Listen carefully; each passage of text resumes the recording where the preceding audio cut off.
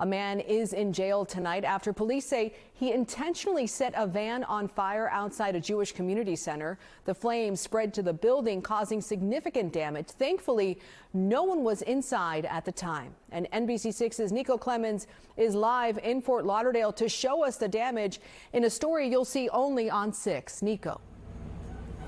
Elena, just unfortunate and devastating what happened here. This place is like a second home to so many people. So here's what happened. The rabbi says he parked his van right here, and this man, he walked up to the van, lit it on fire. That fire spread to the entire building, damaged the back, the front of the building, the back of the building, the inside and outside.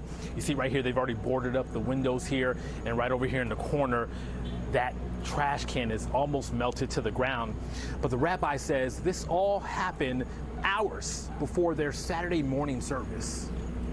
An act of evil. Everything is still fresh, a lot of emotions. A fire at Las Olas Chabad Jewish Community Center in Fort Lauderdale.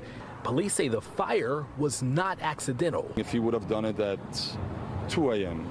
and nobody would have been in the back of the building, who knows what would have happened. Rabbi Chaim Slavaticki says he got a knock at his door Saturday morning. And screaming, fire at the center, and I rushed over. He says the fire was under control, but the damage was done. The rabbi says their security cameras show a man light his van on fire. Police say that man was Scott Hannaford. The rabbi says Hannaford tried lighting the building on fire too, but he was unsuccessful.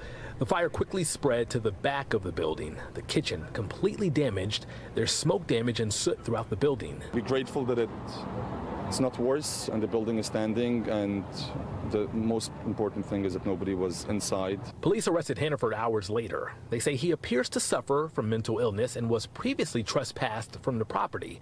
The rabbi says he's seen Hannaford several times as recently as Friday. He says Hannaford was standing in the alley and screamed at his family to drive around him. Police say this was an isolated incident by a known individual and is not considered a hate crime. The rabbi's van is destroyed. When we were going through the car to get those belongings, we noticed that the book was unharmed. But inside his van was this Jewish prayer book, still intact, giving this congregation some hope. There's a hug from God, and God is telling us to all stand together, and we always have to, at times like this, to turn back to our prayer books, to turn back to God. And their Saturday morning service was held outside.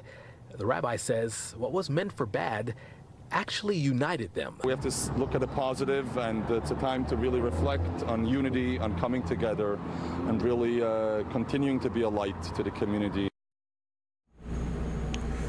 So this is going to impact and affect so much. The rabbi says they have 2 big events on Sunday, including one for their special needs teens.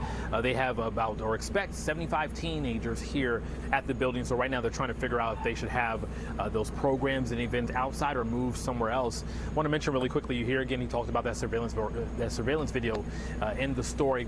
He wasn't able to access the surveillance video because they don't have any power or internet right now. So he says he's going to try to get that to us, and when we do get that, we will share that with you, hopefully sometime tomorrow.